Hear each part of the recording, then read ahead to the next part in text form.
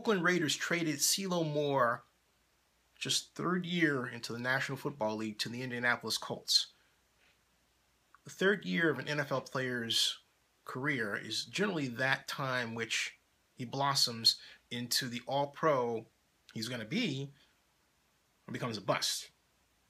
CeeLo, his first year, had roughly 37 tackles and I believe 14 assists.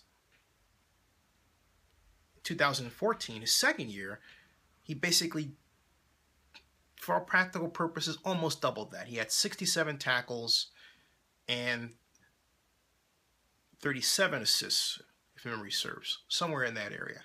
He had one forced fumble. CeeLo was thought of as a linebacker who you could plug into any of the positions along the main slots in a 4-3. Strong side linebacker, middle linebacker, weak side linebacker.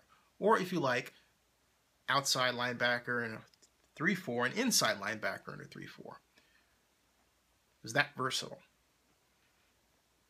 I thought it was a mistake for Oakland Raiders head coach Jack Del Rio and defensive coordinator Ken Norton to basically trade CeeLo to the Colts, primarily because he was slow to overcome an injury. The question they had to ask themselves, and I'm sure they did, and they would point to their lower round, actually undrafted players as being able to fill in the hole for cheaper.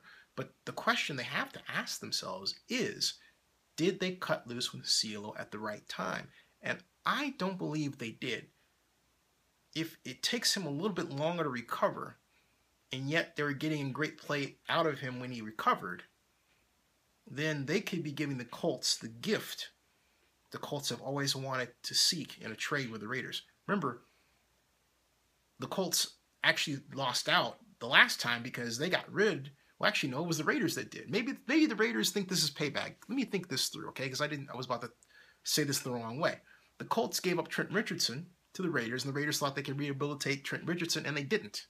So now maybe Jack thinks this is payback. Hey, you gave us Trent Richardson and he didn't work out, so hey, take CeeLo. He's not going to work out for you. I think that's going to backfire. I really think that's going to backfire. Well, let's see what happens.